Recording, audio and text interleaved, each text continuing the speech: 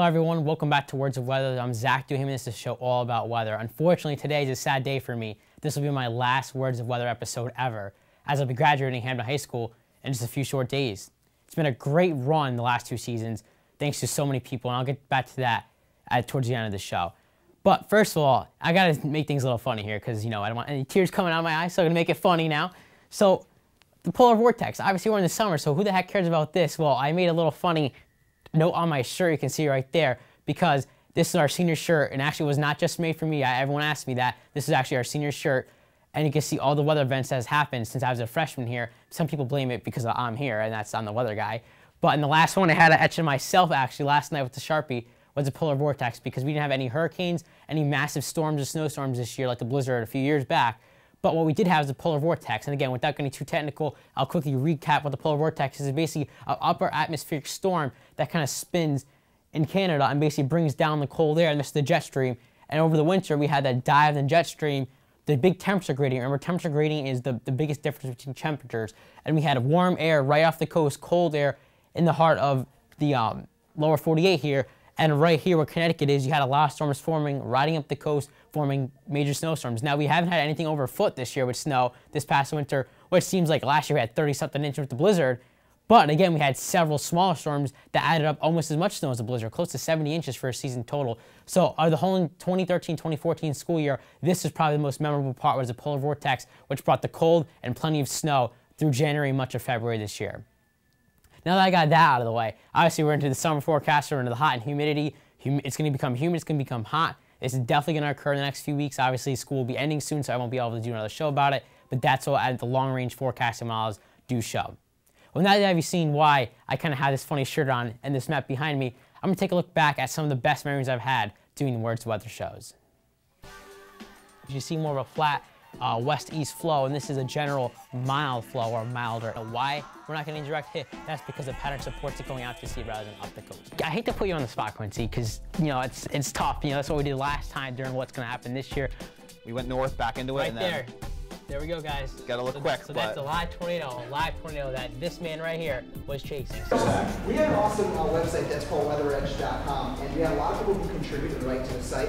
This is Zachary Duhaime, he's one of the contributors to the Weather Edge site. He's got tons of articles. So this is how the green screen works, and then you have a clicker and you click through all of it. It's pretty interesting. It's really tough to do Monday, and if you watch when I move out of the way, we go from 24 to 20, and then there's actually a big temperature difference over a stretched out area where you can get a strengthening weather front. Yeah.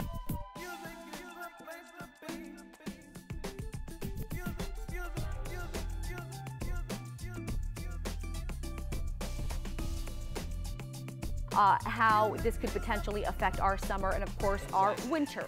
With that said, again, enjoy the warm that has it, and hopefully see you later on, guys. This is my shot at my forecast.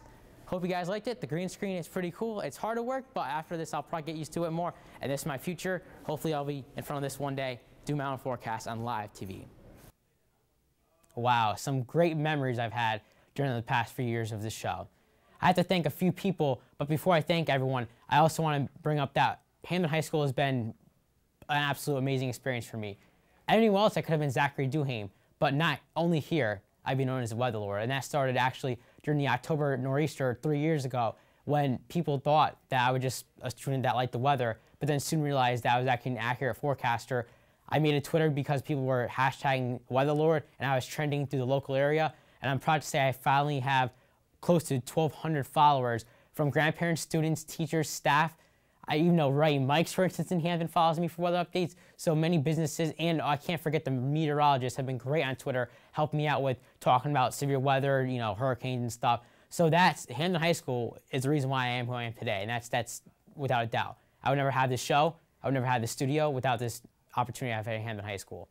I have to thank Gil Simmons, I say meteorologist Gil Simmons, meteorologist Erica Martin, meteorologist Sam Cantrell, meteorologist Quincy Vega, meteorologist Kevin Arnone for all their help they've done in the last few years. I want to thank Mr. Rabinowitz for coming on my show a few years ago. I want to thank any other viewers and teachers here at Hamden High School. I have to shout out Mr. Abate, who is the meteorology teacher, David Abate. Without this guy, I would never have been who I am. Him and I email each other back and forth daily with forecast updates, hurricanes, blizzards, you name it. We're always in touch. I'm going to miss that guy more than anyone in this school. And I have to give the biggest thanks to Mrs. Kathy Gentile, who without her, the studio I'm in right now, the TV, the green screen, everything I've used in the past several months would have not been here without her and her ability to write this grant for the school to get over a 6-figure studio here at Hamden High School. Also, Chris, come in here. I got to thank my main man, Chris Gemlin. Without this man, I would never have got the great quality videos I've got. I've never been able to go off-site into News 8 and to other locations. So thanks you again, Chris, for, I mean, he's the man here. And we'll be keeping in touch because you never know. He could be filming in the real world as you're majoring in communications, right? Yeah, communications. Stay in touch, Zach, because I'm going to communications for broadcasting. Maybe we'll be working in the same TV studio sometime. Maybe. Sorry, guys, I had my mic. He is not mic'd up, so you probably can't hear him. But yeah, so he's going to be majoring in communications. I'm majoring in meteorology. And hey, in the end, you never know. Well, thanks, Chris. I appreciate it. Yes, I'll be attending Western Connecticut State University and hoping to major in operational meteorology, which basically means broadcast meteorology. Again, it may take me a few more years. It's a very rigorous course. We voted one of the hardest majors at WestCon actually at this current time, but I have every intention to become who I want to become, and that's a meteorologist. So guys, I'm sad to say, but I'm signing off for the last time ever. I have my 2 great seasons of Words of Weather. I'm future meteorologist Zach Duhaime, and this is Words of Weather.